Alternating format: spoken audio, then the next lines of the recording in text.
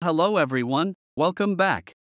In this video, I will show you the permissions required to impersonate an agent or a contact in BoldDesk.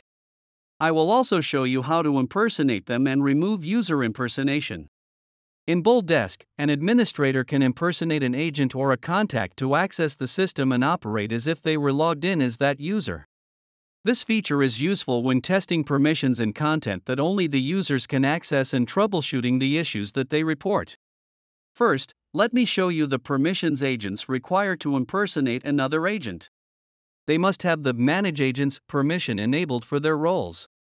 By default, users with the account owner and support administrator roles have this permission.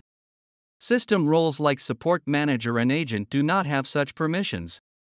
However, you can create a custom role and enable this permission. To learn more about managing roles and permissions, follow the link in this video's description. Now, let me show you how to impersonate an agent. I sign in to my BoldDesk account as an administrator and navigate to the admin module. Then, I select the agent option under Users and Permissions to open the agent list. Next, I click the More Actions icon and select the Impersonate option. Alternatively, you can use the option on the agent's profile page.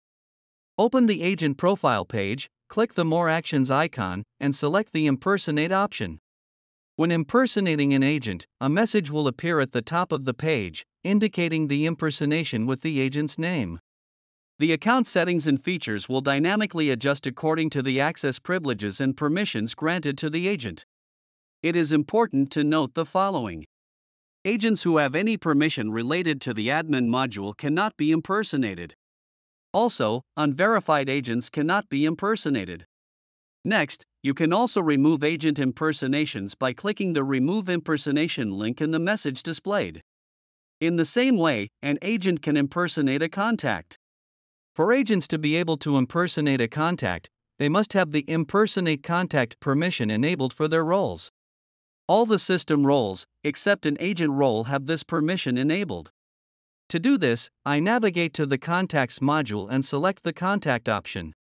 This will open the contact listing page.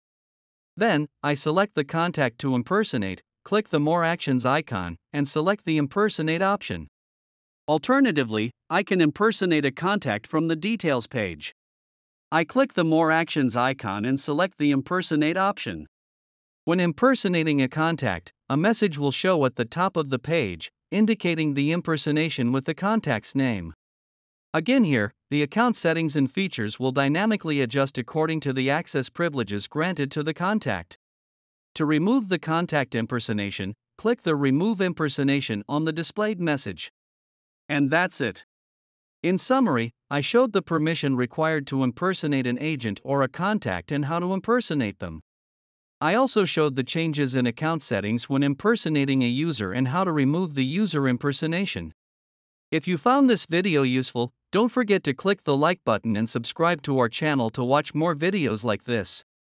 Thanks for watching.